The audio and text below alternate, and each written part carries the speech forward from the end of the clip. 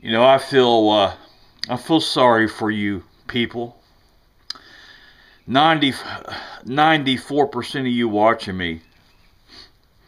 I feel sorry for 94% of you watching me.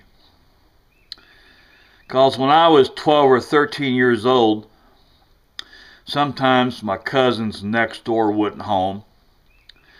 So I'd go to the large, huge limb tree in the back of my grandma's backyard, all the way back in her backyard, over here in Maineville, Ohio, Warren County, and I would climb up it. You know, like I said, I was about 12, 11, 12, maybe 13 years old. I'd go up about halfway because I was by myself. And the tree, some of the limbs were so huge, they felt like a chair. So I'd go. I had my favorite spot. I'd go up there, and there's this one huge limb. I mean, it was wide, and it was like a seat, and I would sit. Yeah, it was that big. I would sit down, and like I said in my other video, it wasn't because I was a kid. My aunt said it really did have huge limbs. Well, this one limb I would sit on, and it looked like it'd been the bark looked like it'd been smoothed out, like where somebody had sat on it a million times. It really wouldn't. It was because it's so huge. But it was like a seat, a little on the flat side, and I would sit on that tree limb, and there was a limb, smaller limb, above me. So it worked out real well. I could sit on that wide limb and put my hands on top of that limb, so I could hold on, or keep my balance. And it was a perfect spot. I was about 40% up the tree, nearly half. It was a perfect spot to sit and think. Listen to the neighborhood and how simple it was. You guys, you women, men, girls, boys, 94% of you really missed out on a simple time. 1970s. Like I said, I remember I started climbing that tree about 1972. Yeah, about 1972. But anyway, that was a real good spot in that tree, on that tree. Yeah, that limb was real wide. The limb was wide. It was like a seat sitting there on. It almost felt like a chair. You know, I was up decently high, but that limb above it worked out perfectly. I could just sit there. I didn't have to hold on to the limb on top. Just lay my hands on it. My hands were ready to grab that limb.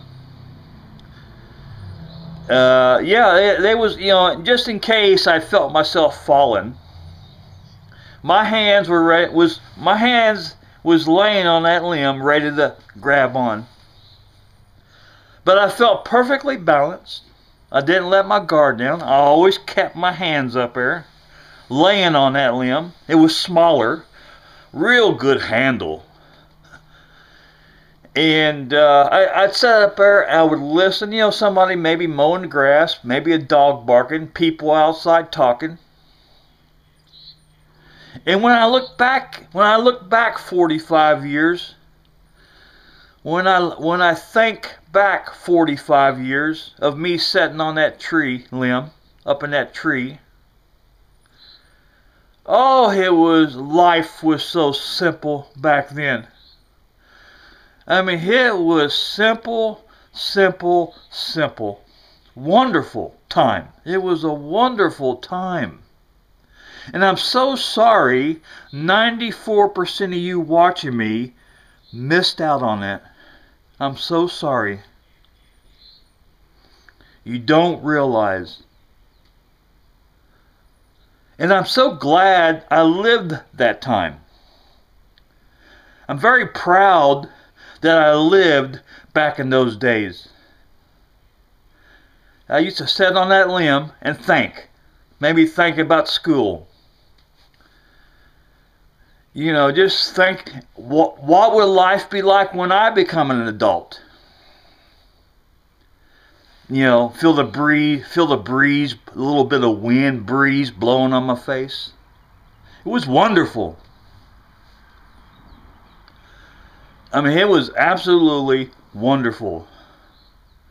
Look at my grandma's garden she had. Look down and see her white rose bushes. She had three beautiful white rose bushes. Maybe see her cat walking down the yard.